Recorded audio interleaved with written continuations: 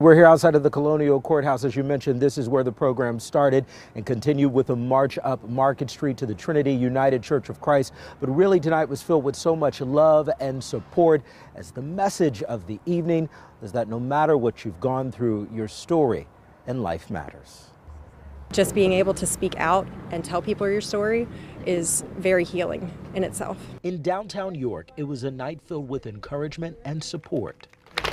Everything that I think that we do to spread some peace and some care amongst each other. As survivors, family, and friends of those who've dealt with violent crime came together for the 38th annual Crime Victims' Rights March and Candlelight Vigil. I wanted to be here tonight to really support the community and other victims of similar crimes. The event started with a small ceremony at the Colonial Courthouse, and from there participants marched up Market Street to Trinity United Methodist Church. And the goal?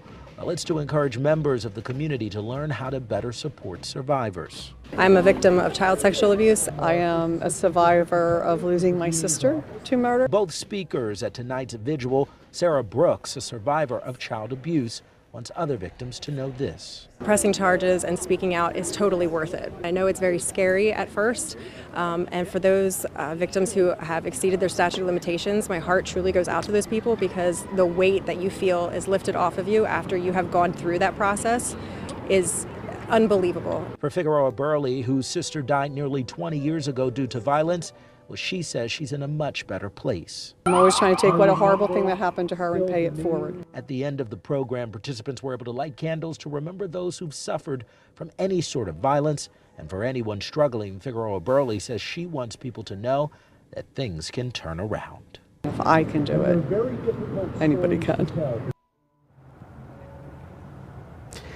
And the message from survivors and all involved tonight, one of the real points that they wanted to get across, is that if you are dealing with any sort of violence, to please reach out and ask for help, because you are not alone.